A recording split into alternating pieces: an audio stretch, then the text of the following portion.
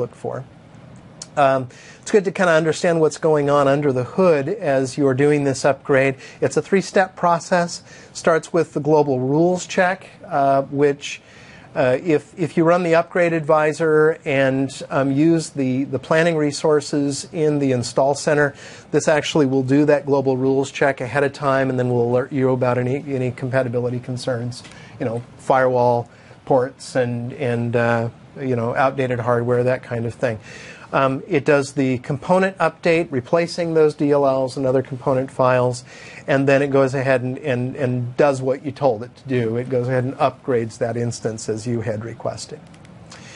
And then the setup is called a number of different times, and then the details of those setup actions are stored in these files, the detail global rules, detail component update, and detail.txt files. So it'll actually record the begin, middle, and end of each of those actions as evidence that either succeeded or failed.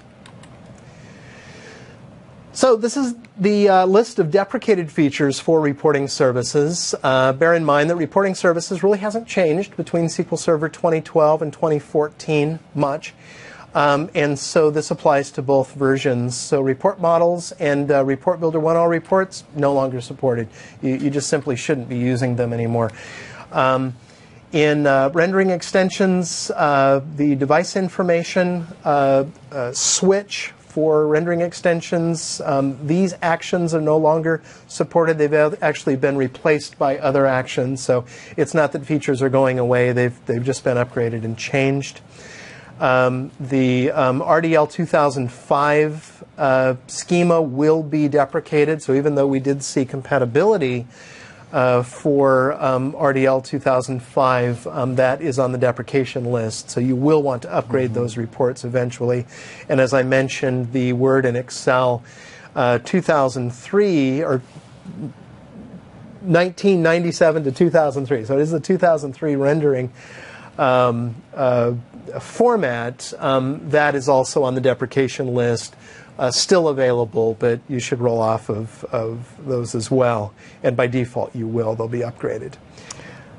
So, Paul, is in SSIS, when you upgrade, it's an opportunity to refactor. With SSRS in an upgrade, is this an opportunity to do any housekeeping? Maybe reports aren't even being run anymore. They're just in the environment. Anything unique about this opportunity with respect to the overall maintenance of your reporting environment? Well, I think that in any upgrade or maintenance cycle is an opportunity to review those items that you referred to. And the question of whether a report is in use is an important one, as you've seen, because you asked the question, as I've also seen. It's very common for reports to get deployed out to the report server, and they sit out there for years. And if somebody isn't going and visiting the logs and checking those things, then it's just something that needs to be maintained. So absolutely, and that's a step that I would always recommend in an upgrade. It's always a step that I recommend when we implement new BI solutions. As we transition kind of operational reporting environments into more BI-centric and dashboard-centric environments, we'll always go back and say, hey, there's these 50 reports out in this folder. Are you actually using them?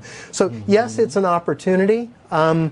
You don't have to, and there's nothing automated about this process that's going to do that for you. Sure. But sure. I think that's always, housekeeping is always an important step. Maybe proliferation of data sources, which is a problem that can occur where everybody has their version of a data source maybe deployed into the environment. I will say that we learn as we move forward, and product upgrades are a good opportunity to kind of step back and look at where we've been. How have we designed reports? So for example, a lot of folks migrating from other reporting tools are used to using sub-reports. And sub-reports are not a design pattern that I promote in the reports that I create. Sometimes they're necessary, and reporting services provide support for sub-reports, but it's not my favorite feature. It's something that I try to avoid. And oftentimes we'll see a lot of sub-reports in those old 2000 and 2005 reports that were created by people who grew up on other reporting tools and then moved to reporting services. This is a good opportunity to step back and say, you know, there may be Excel rendering problems with those reports that contain sub-reports. This is a good chance to step back, redesign those reports, streamline them, use shared data sources rather than a lot of embedded data sources, for example, and you know, and maybe an opportunity to move from native mode to SharePoint if you're in an environment where it makes sense to take advantage of SharePoint as well. Sure. Well, yeah. Good. Thank you. And then some other miscellaneous things on this slide that are just kind of good check boxes. Really in the category of things to know about if you're doing deep and advanced custom solutions. If you're using reporting services out of the box, you don't need to worry about custom report items. Some good information about the way that snapshots work. So the way that snapshots are architected is a little bit differently, and the way that instance caching works was changed a little bit. So you may need to reapply snapshots to reports after you upgrade from 2005. And then the web services endpoints have changed. There have been new web services added. So if your developers are using the reporting services web service endpoints, they may just need to change their references to the new endpoints. Which brings us to the summary slide. So the latest version, so the earliest version of reporting services that you can upgrade from is reporting services in SQL Server 2005 SP4. And then you can move those reports up to any later version, which of course includes SQL Server 2012 or 2014. And no significant differences between those two versions of reporting services. We talked about doing an in-place or side-by-side upgrade. Really depends on kind of how confident you are about how that will go. And if in doubt, then do a side-by-side upgrade or do a POC. Do an upgrade to a POC server and just make sure that that goes well. Always make a backup. Even though it may look like things will go extremely well, always good to make a backup of the database, configuration files, and that encryption key file.